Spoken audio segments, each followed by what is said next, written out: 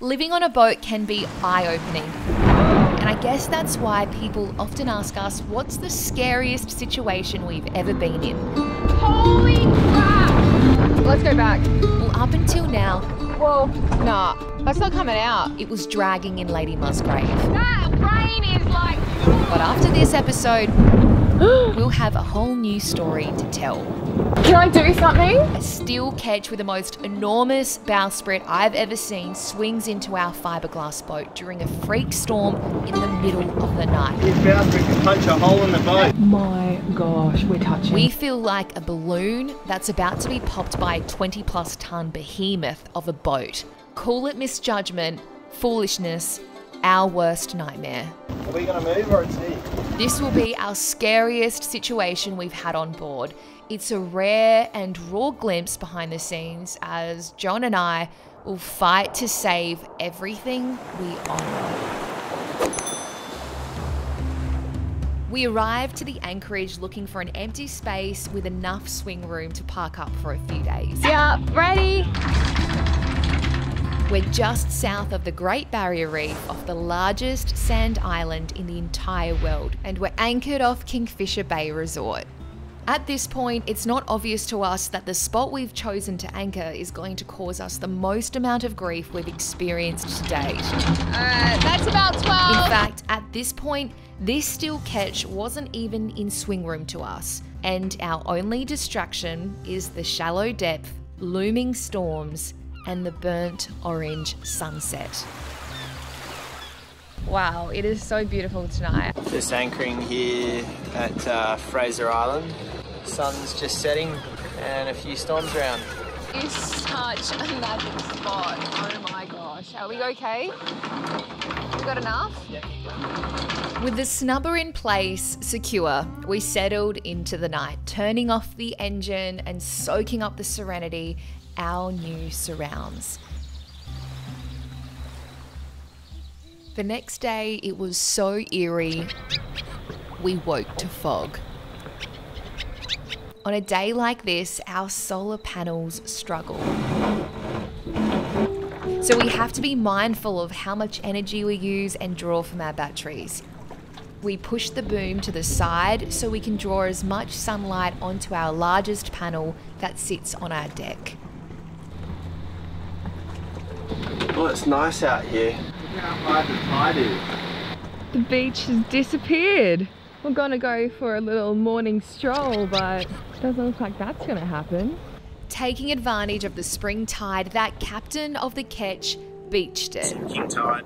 But what we didn't realise is that on the turn of the tide, he re-anchored closer to us than before. We had no idea until John randomly woke up in the middle of the night, intuition, a gut feeling perhaps, just as an unforecasted storm was approaching. Are you joking me? 100%. There's only like a boat length between us. These guys have anchored about 30 metres from us. Oh man. I have mad After anxiety. we went to bed, that was the boat that was on the beach. Oh yeah, that's right. It was at this point John and I had a crucial decision to make. Oh, there's enough room for... Do we move and re-anchor, or do we stay put? Oh gosh. We just quickly re-anchor out there, or Yeah, 100%. do you think that we're gonna Have time? have time? Well, I think we should do it really quickly. I don't know, is this a disaster waiting to happen? It might just be rain. I think we should go in. I think it's safe to stay out here on the front of the boat. Okay. At this point, I'm going inside, I'm turning off and unplugging our electronics in case we're struck by lightning. Should whistle out to that dude and wake him up. Because the weather coming towards us, we brought all our shoes and stuff inside, got our washing in, we're aware of our surroundings. The pressure is really mounting now. Our swing room is compromised, the storm is inbound, and the current is raging. John's steering the Look boat. at the current. Because we have current, he's steering the boat away from old mate. Or steer it towards him. No. Let's just see how close we get if we were to swing. So it may not look like we're close right now, but It's about 30 metres away. yeah, definitely. And whoa, that's not cool. If we were to leave right now... the best thing to do is just put the rudder in the middle and lock it. Yeah, well, to be fair, if we were to move it right now, we probably wouldn't be insured because there's a warning. We're not going to sea, we're just re-anchoring. But the storm was closer than we thought. We decided to fit our lifelines with fenders.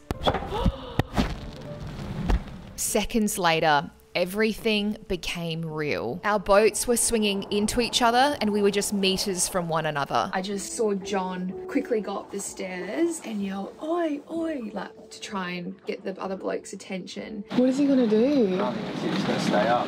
He said, "Are you dragging her mine?" I said, "No, I don't think either of us can't jacket." Yeah.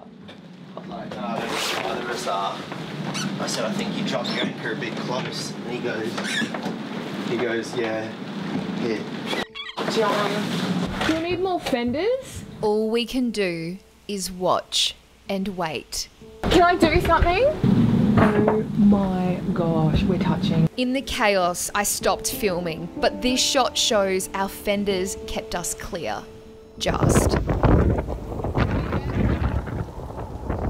Just like that, in an instant, our stern was up against his bow. Thank God we had the fenders out. Just get ready with the fenders on the other side. On the left? Yep. You know when you're at a marina and the fenders are completely squeezed during a storm? That's what it was like between us and old mate's boat. Like the fenders were squeezed so tightly and there were about 4 of them in the space of maybe like 3 meters because the fenders were like moving around as the boats were moving around like side by side, if you can imagine. The boats were like sort of like this up against each other and so the fenders were rolling out. You know, sometimes they do that. I was like, "John, please just be careful with your hands. Like it's just not worth it. Like I don't care what happens to the boat. You know, we're on a 13-ton boat. His boat is all steel. Like when you're in the heat of the moment, you're just worried about a huge bowsprit on old mate's boat going to the side of our fiberglass boats. Like you'd try and do anything to fend it off. But yeah, at the end of the day, I don't think it's worth losing a hand over. Rather than re-anchoring, the Ketcher's captain decided to just release more chain. John and I didn't feel safe, so in the darkness of the night and in the pouring rain, a full moon above, we lifted our anchor in a bid to seek refuge. I think we should move. Really? Well, anywhere away from him. His bowsprit could punch a hole in the boat. Yeah, I just don't want that to happen again. That was really awful. Let's just get up with the anchor up. Let's re-anchor. Can you put the nav instruments on? Yep.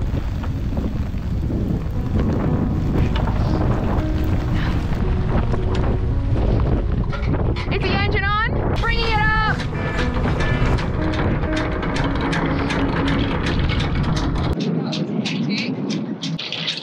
Is this a good idea? Is this a good idea?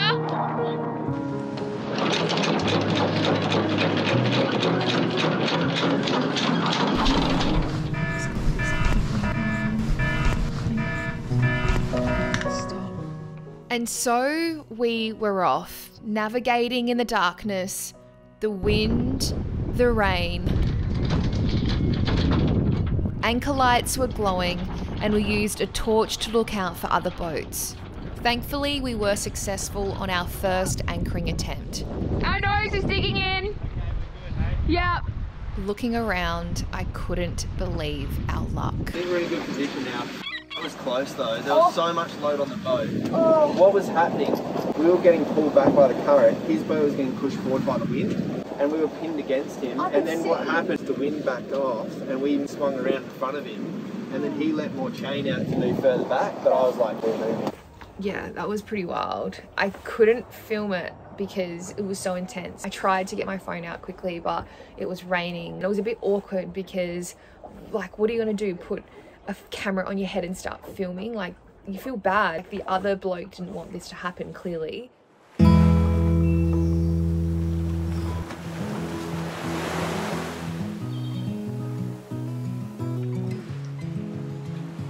morning.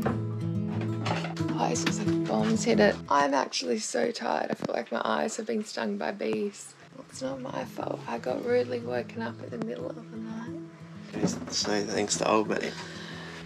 Good morning. Morning. New hat? New old hat. Yep, In the chaos, it fell in the drink. That was so messed up. I said, mate, you anchored too close. Oh, did you just lose your hat? Oh no. Damn it. Ask you a question. Did you notice John's poor hat? John's hat? Yeah. What's going on with the hat? John's a little upset about it. Oh, why? John? Oh no, I just lost my hat. It just blew off last night. Oh, your favourite hat. Now I got this shitty one. That's alright. Oh no. It's the backup hat. No, John was still talking about it this morning. Still dirty on it. I know, and I was like, mate, if that's the one thing that happened last night is you lost your hat, like everything's good. Everything's okay. And so we're not leaving Takana unattended here. While the boys man our position, us girls are going out to explore Australia's largest sand island. Don't miss it. I'll see you in the comments section to debrief, and why not join our crew, know where we're off to next by joining us over on Patreon. We've really got something special brewing.